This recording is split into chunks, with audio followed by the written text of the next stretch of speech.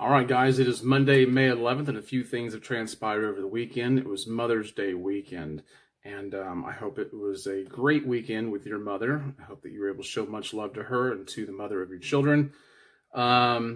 Usually around this time of the year, around Mother's Day weekend in Lakeland, Florida, they have what they call Mayfair. It's a big art exhibition outdoors, and it takes place around a lake, Lake Morton here in Lakeland, and it's something I enjoy going to just to get out, and it's just really nice. It's usually sweltering hot. The weather's really nice this year, but they didn't have the Mayfair because of this whole, thing going on. You can't say that word because it'll demonetize your video. Can you believe that? Anyway, so I always look forward to going to that, but couldn't do that this year. But I hope Mother's Day was good for you. Did you watch the UFC? Did you watch the UFC Saturday night? Because it's been, on hiatus for a little bit because of all this going on. And these were pretty big fights. And it was a little peculiar to watch because there was no audience. I'm a big fan of Sam Alvey because I got to see him fight against a Polish kickboxer a year or two ago in Orlando, and I just was amazed at how quick he won. And he's from the Orlando area, and I've communicated with him a little bit back and forth on Instagram, and he's such a nice guy. And it was funny when he walked out into the crowd, he acted like they were there. He was like, he's just funny. He's just a funny guy. But the big fights to watch, Sam Alvey ended up losing. Smiling Sam Alvey.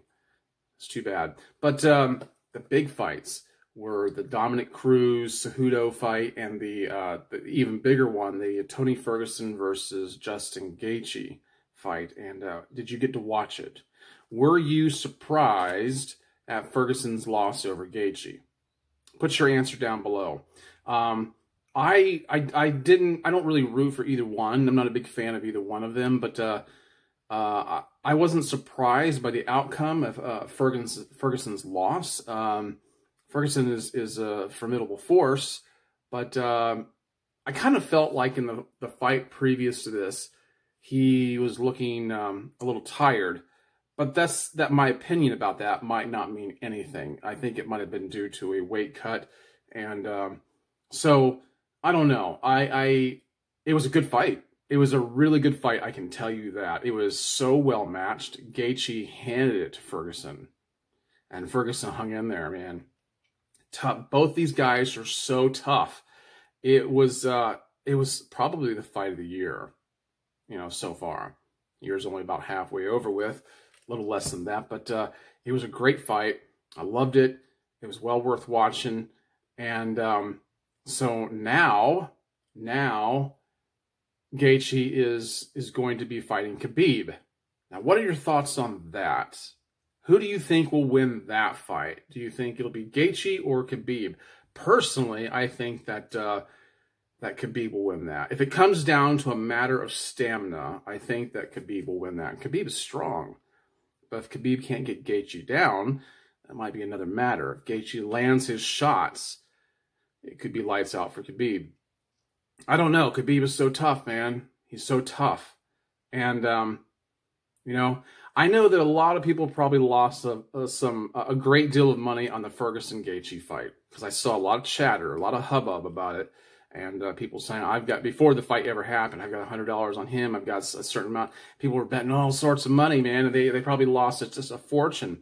But I'm not a betting man, and the reason why is because I always, the ones I root for never win. I'm just terrible at picking them out. So, I think it's any man's game when it comes to the Khabib Gaethje fight. I'm definitely going to see that. And then what did you think about the Dominic Cruz Henry Cejudo fight? What do you think about that? Do you think it got stopped too quickly? I think it got stopped a little too quickly, but I could be wrong. Anyway, that's my thoughts on the fight. That's my thoughts on the fight. I watch every UFC I possibly can, all the pay-per-views and whatnot. I'm just a big fan of that. So put your comments below. Tell me what you think of all that. If you're wondering what I have in my beer today, because I like to mention that, give you guys a chance to take part and collecting the same kind of things that I like, because I'm going to only share with you the things that I truly like a lot and am part of, and I can help you save some money on. Today I'm wearing Husky brand and Husky Beard and grooming products in my beard. I started off with putting conditioner in my beard, they're original, and then I put the Zen beard oil in. Really great stuff, smells fantastic. It's a cologne scent. You like that a lot. I gave that a chance to sit in my beard for about 5 minutes, and I turned around and put the whipped beard cream in my beard. Great, great stuff. It smells so good. If you're interested in that for yourself, you want to look at it, just go to huskybeard.com, and you can look at a wide selection of products that they have there. And if you use my code Boswell15, you're going to save 15% on your order.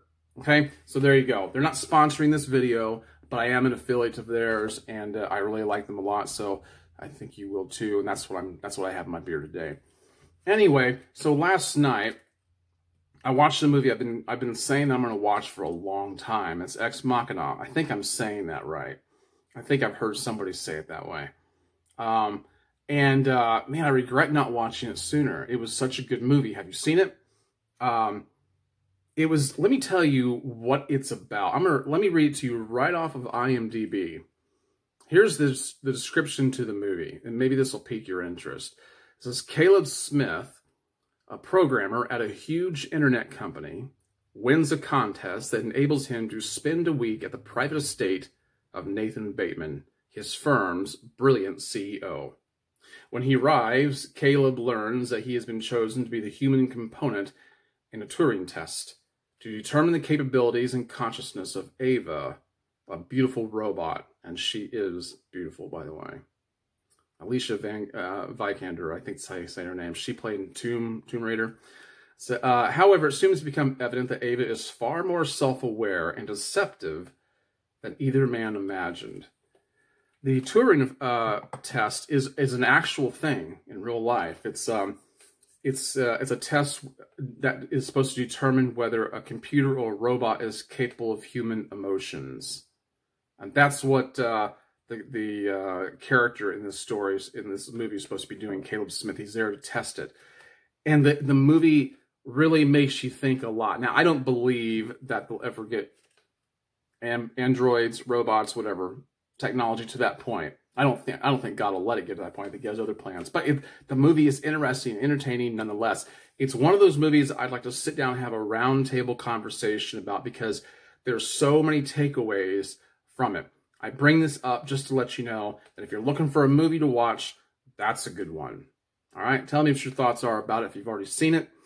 I think you'll enjoy it a lot. I had a friend named Doc. He was in his early to mid 80s, and I met him by way of just going to McDonald's every morning on my way out to my area when I'm working, and I'd stop in McDonald's, get some tea, take it with me. As I'm walking out, there would be these three older gentlemen sitting at a table, and they would start conversations with me. And it got to be a pretty normal thing. I became good friends with them. Charlie and Bob were probably in their 70s, and Doc was in his 80s. And so I just became fast friends with all of them. I looked forward to meeting up with them for a very brief amount of time every morning, Monday through Friday. So I ran into Charlie at some point and found out that Doc had died in January. And Doc was one of the nicest people you'd ever meet in your life. In fact, he bought me my first piano. Him and Charlie, when they found out that I had played the piano like 20 years ago, they said, "You need to be playing the piano again." I said, "I'm really not interested." Well, they bought me a small, inexpensive spinet to get me started again. It was very generous of them, and they did a good thing, because now I'm back up to a proficient level, and I used to go over to Doc's house and play for him, and he'd invite his neighbors over. He had a baby grand Yamaha piano, and I'd go over and play for them and entertain them. And but every morning, Doc would go out and he would buy numerous cups of coffee and take them to shut-ins around the city, people that he knew. It wasn't a program that he was a part of. It's just something he did, people he knew. He networked himself, and it wasn't for his own gain. He was just a nice guy. Well, Doc retired from the Watson Clinic doctor's offices here in town. It's very, prestigious, well-known medical clinics here in Lakeland and in Winter Haven. This area, Central Florida area.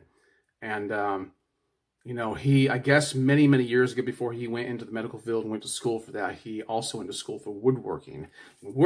He was very, very good at it, and he'd make these fantastic bowls and trinkets, and he'd even make doors and things like this. And his work was so beautiful. I went to his house and I saw the shop he had set up, and even in his 80s, he was still grinding out woodwork that was just so beautiful. And I told him he should be selling it, but he wouldn't do that. He'd give them away. And anyway, so I found out that Doc had passed away, and in January. And so then I ran into Charlie again. I needed him to assess some car work that needed done on it because he has a mechanical shop. And so I asked him. I said, "Did you ever go to Doc's funeral?" He says, "No, didn't have a funeral for Doc." I said, "Really? Why not?" He says, "Well, that was his wife's doing." And I said, "Oh, really?" He said, "Yeah." He said, Doc had planned out his funeral and everything just the way he wanted it. He wanted to build his own coffin. He wanted to build his own coffin in a certain way with a certain kind of pine. And he wanted to make these wooden hinges that each grandchild would have, and they would put into the lid of the coffin at the funeral. And he had this all worked out. He had this beautiful funeral worked out. He says, but that didn't happen either, because I told Doc, "Doc, you might want to get started. You're not getting any younger." He says, but Doc didn't have enough time. He didn't have enough time, so he didn't build the coffin. His wife cremated him. He specifically asked not to be cremated. And I don't know what to think about that. I just don't know what to think about that, because I don't want to be too judgmental. She may have had her reasons. Cremation is certainly less expensive, but I don't think that would have been an issue. And I know that they haven't had a good marriage in quite a number of years. And the only reason I mention any of this is because they'll never see this video. But I'm stumped by it, and I feel sad for Doc. I feel really sad for Doc. And I wish it could have gone his way, because I think he certainly deserved it. Well, there's one man who had a similar idea, and it actually came to fruition for him. Back in 1943, there was a man named C.A. Widener that died. Let me tell you what it says here in a Time excerpt. It says, "In West Plains, Missouri, the walnut tree, which C.A. Widener planted in 1893, went to its planned reward. His coffin was made from it." That was a man who actually planted a tree for the whole purpose of making a coffin for himself. And he fulfilled that at the end of his life. It's pretty amazing. I read that and I thought it applied to the story that I just told you. So I don't really know what to think about all that. But, do you think about stuff like that? Do you think about how you want things to end in your life? Do you make plans for such things? Some people don't want to think about that. They don't even want to confront it. But, part of doing YouTube is all about that for me. Because YouTube's probably going to be around long after I'm gone. And this will still be a way for my children to get to hear my voice, to hear my thoughts, and to know what I think. Not only my children, but my grandchildren. And hopefully, if YouTube is still around by that time, their children.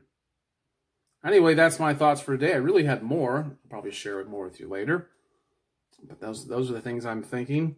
And I just wanted to run it by you and let you make your comments below.